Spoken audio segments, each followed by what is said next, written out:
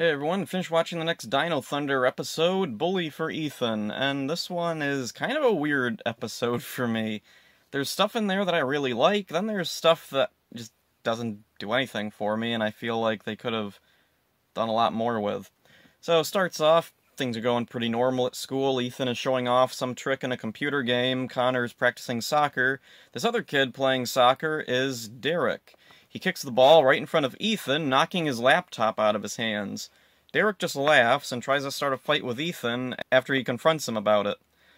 At Tommy's lab, Kira's helping Dr. O sort out some stuff. There's a box of old photos, which includes some pictures of Tommy and the Mighty Morphin Rangers. Kira finds another picture. It's Tommy with Mercer and someone else she doesn't recognize. Tommy says it's Terrence Smith, or Smitty. Him and Smitty were friends until Mercer chose Tommy over Smitty for a job. Smitty was in an accident later, and Tommy doesn't go into specifics. At the island fortress, Mesagog is scolding Zeltrax for being too obsessed with revenge against the Black Ranger. He leaves, and then Trent appears to talk to Zeltrax. Trent is still completely controlled by the evil White Ranger. Trent proposes to help Zeltrax in exchange for his help to get Mesagog. Zeltrax reluctantly agrees. At school the next day, Derek challenges Ethan to a fight. They're interrupted by class starting. Ethan begins to go to class, but then he sees Zeltrax outside with a new monster. Just as he's about to morph, a bunch of kids show up all around, and he doesn't want to risk revealing his identity. Luckily, Kira's nearby, so she morphs and takes over the battle. Ethan slips away, morphs, and then rejoins the fight. Cassidy and Devin keep getting in the way, trying to record the fight, and that doesn't really go anywhere. Zeltrax tells the Rangers to take a message to the Black Ranger. He wants to meet him in a warehouse, or else he'll release the monster Termite-tron loose on the city. Ethan and Kira rush back to class, but they're late and get detention. Derek trips Ethan, and he gets detention too. Kira and Ethan tell Connor to tell Dr. O about Zeltrax. At the island fortress, Trent is talking with Zeltrax again, and Trent changed his clothes. He's wearing a sweater vest. Makes him look, I don't like him. Tommy and Connor go to the warehouse, but only see Termite-tron. Kira and Ethan leave detention. Ethan tells Derek he'll be back later for the fight.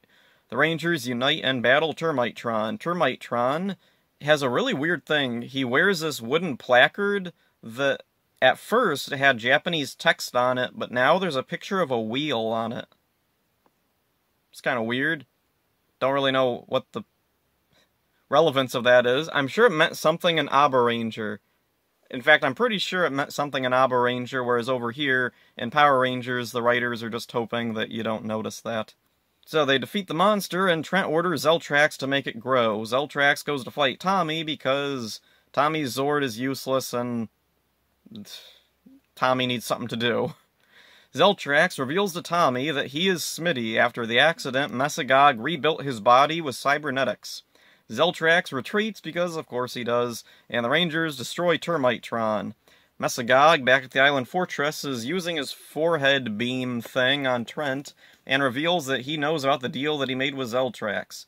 Mesagog gives Trent the chance to remain loyal to him, and that's all we get from that. Back at school, Derek and Ethan confront each other, and instead of fighting, Ethan shows Derek how to improve his soccer skills. Derek tries out Ethan's advice, and it works. And then Derek admits that he felt insecure around Ethan and thought Ethan wouldn't talk to him. Ethan accepts his apology, and everyone is friends now. Yeah, there's a lot of good stuff here, but then at the same time, stuff I'm not a fan of. The Rangers seem to have completely forgotten about Trent. It reminds me of, in Dino Fury, how they handled Zed. Like, the Rangers just forget about him after his initial appearance, until the writers want him back. Except in Dino Fury, Zed wasn't constantly there to remind us that the Rangers forgot about him. Trent plays a major role in this episode, making it, like, really obvious that the Rangers just kind of forgot or don't care what he's going through now. The pictures Kira goes through have raised a lot of speculation over the years. It's just meant to be a cute little reference to Tommy's past, but in context, it makes no sense for these pictures to exist. One of Zordon's rules was to keep their identities a secret. In this very episode, secret identities are a factor, so why in the world are there pictures of the Mighty Morphin Rangers unhelmeted? The White Stranger photo was the most puzzling thing, since only Kimberly saw him and she didn't have a camera. So I was wondering, is this a historical photo that was colorized? Actually, that would have been kind of a neat little thing if the picture of the White Stranger was, like, yellowed and in black and white, rather than it just being, like, a stock photo. The other Easter egg here is the various Sentai logos on Tommy's folders and things. There's never been any explanation for the existence of these, though an odd coincidence with them is that the legendary new powers of Super Megaforce coincide with the logos here, and I always wondered if the choices in Super Megaforce were influenced at all by this blink and you'll miss it Easter egg. Terrence Smith's nickname Smitty makes it a bit difficult to take him seriously, though it did make me wonder if Smith being Smitty meant that Mercer and Oliver were Mercy and Ollie.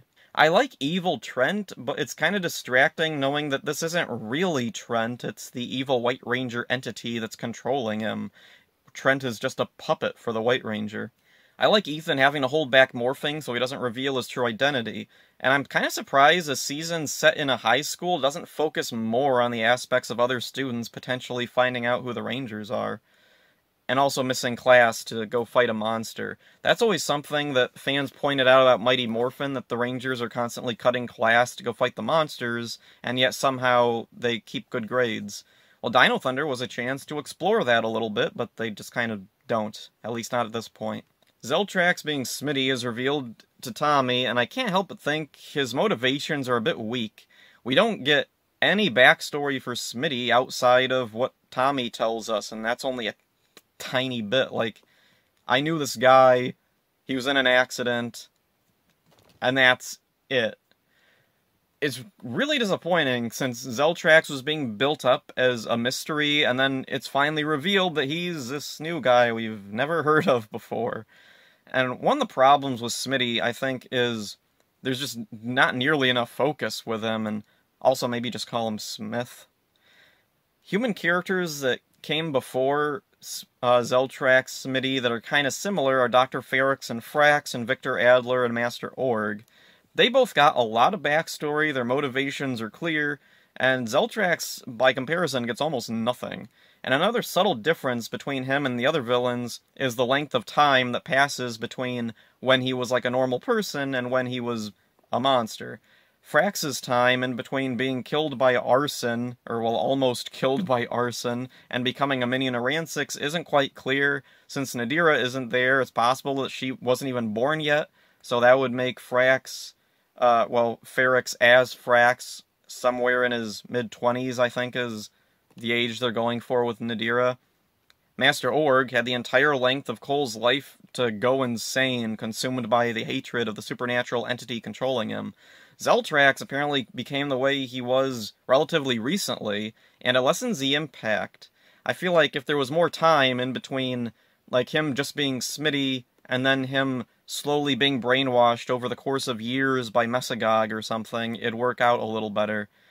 But it just seems weird that he'd become an evil monster so quickly just because Tommy got a job he wanted. That's such a weak motivation.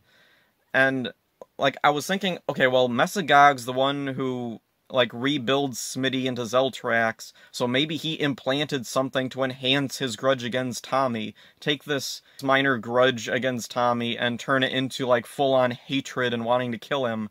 But if that was the case, it seems to have backfired, since at the beginning of the episode, there's a whole thing with Mesagog complaining that Zeltrax is too obsessed with revenge against the Black Ranger.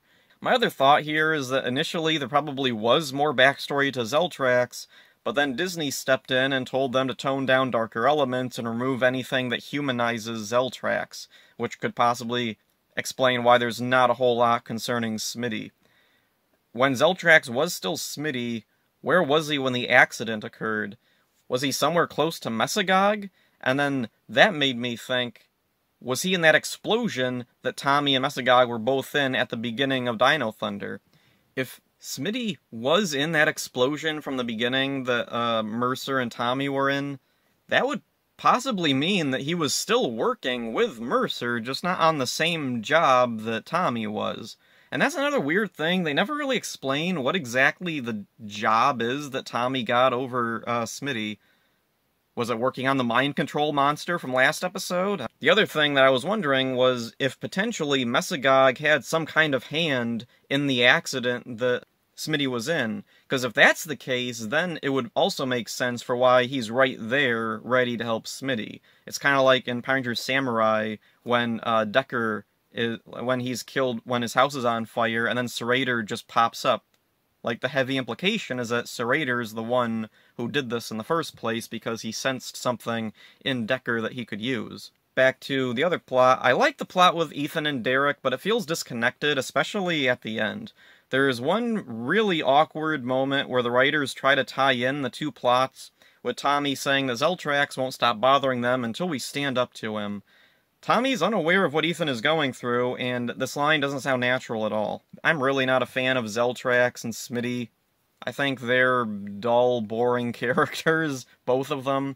I think Smitty had the opportunity to have more depth to him. The same with Zeltrax. I think Zeltrax, they probably could have built him up a little better for this reveal, but in the end, it doesn't work for me, and as far as I know, like, it never really ends up working for me, so yeah, Zeltrax is a dull character, Smitty's nothing, and he has a dumb name that I don't like, and there's a few other things I want to talk about. Elsa doesn't appear in this episode, and that's really unusual. The guy that plays Derek is Dwayne Cameron, who would go on to play Tyzon, the Mercury Ranger in Operation Overdrive. That's neat, I like seeing little things like that. The last thing I want to talk about is those Sentai logos that pop up in Tommy's piles of stuff. Okay, when I was younger, and I was a big nerd, like, even bigger than now, I actually took notes on all the Sentai logos that pop up. So, let's see. The earliest is Goggle 5. That's a really interesting one, which I don't think we see Goggle 5 in Super Mega Force, but I could be wrong, it might show up. It's at least in the Legendary Battle, they're all in there. Changeman.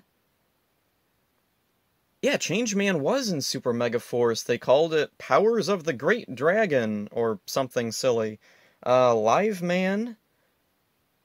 Was Live Man in... I don't think Live Man was in Super Mega Force. Flashman, which, yep, that was in there. I remember that one really well, because that's the one Emma turns into, and she says something like, "Bet you didn't expect to see this," or something, and I wrote down in my notes at the time, Unexpected Rangers, because I didn't know what they were going to end up calling them. I think they ended up calling them, I don't know. Die Rangers symbol shows up, and, oh yeah, they're also in Super Mega Force. Mask Man, yep, they're in there, I remember them, and Five Man, which, pretty sure Five Man shows up at some point in Super Mega Force. So yeah, all those symbols are oddly things that showed up in Super Mega Force, and it's really unusual. There's also some stuff here that isn't in Super Mega Force, and there's some stuff in Super Mega Force that probably isn't in here, but so many of them coincide, it made me wonder if there was genuinely any kind of influence taken from this specific episode, and in particular, that weird little Easter egg. Yeah, despite a few quibbles, it's a pretty good episode. My biggest problem is just that the various elements of this episode don't mesh well together. That's it for this one. Hope you enjoyed it. See ya. They took our June!